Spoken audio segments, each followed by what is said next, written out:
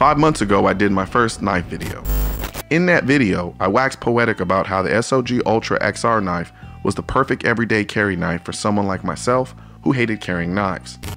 I guess SOG liked my video because they reached out to me again and wanted to send me their Kiku XR Blackout knife to try. Clearly they watched the video on mute because I clearly said I like my knives to be minimal and lightweight. The Kiku XR knife is anything but minimal and lightweight.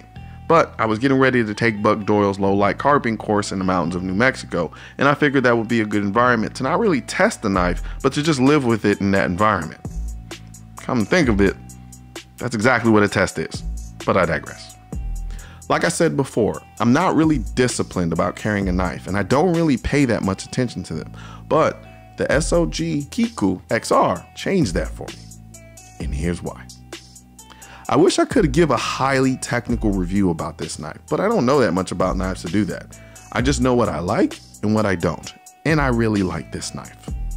I'll be honest, if I saw the Kiku XR laying in the dirt, I'd think it was a fossil before I thought it was a knife. The handle looks like SOG raided a dinosaur museum and turned the shells of the sea turtle exhibit into a knife. I'm not usually a fan of this type of prehistoric aesthetic, but in the case of the Kiku XR, it actually works. The shapes and lines of the handle subtly call out to you. Hold me, grab me, touch me, squeeze me. Even the blade has a visually appealing shape to it, but it's the compound grind lines on the blade that make it look really sexy. The blade is made of CTS XHP steel, which means the blade has a high hardness, highly effective at resisting corrosion, and will hold its edge. I haven't used it enough to see any deterioration on the edge, but I've used this knife more than any of my other knives, so I'm sure I'll learn how well it maintains its edge. That being said, every person I've shown this knife to comments on how good it looks. Even people who aren't even into knives. There's an elegant ruggedness about this knife that allows it to play double duty as a dedicated outdoor knife and an everyday carry city knife of sorts.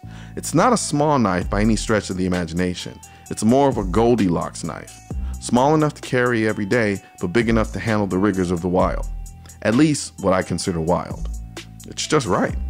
For a knife of this size, the ergonomics are great. The texture and the shape of the knife allow me to get a really good, confident grip on the knife, where it almost feels like it's a full-size knife. This makes cutting, slashing, stabbing, and slicing a cakewalk for a knife this size. I thought the way that the Ultra XR opened and closed was satisfying. That knife feels like sandpaper compared to how smooth the Kiku opens and closes. However, the thumb hole leaves a little to be desired. It's passable, but it's not as fluid using it versus using the XR lock and the kick push assist. I'm also not a fan of the clip. Functionally, it works great, but I'm not a fan of the looks. I think it cheapens the look of the knife ever so slightly. It's by no means a deal breaker for me, but I can't help but think there's a better option for a clip that has the same functional quality while having a better form. Other than that, this knife has grown on me like that one night stand that turned into your wife or husband. It's definitely heavier than the Ultra XR, but in the real world, I really don't notice its weight. It's more robust than it is heavy, and the profile of the knife doesn't take up too much space in my pocket. I still prefer to carry the Ultra XR on a daily basis, but once I leave the confines of the city and go into nature, the Kiku XR as it stands right now will be my go-to knife. Like I said, I'm not a knife guy, and I've had other knives and I have other knives that I like, but they're more form than function.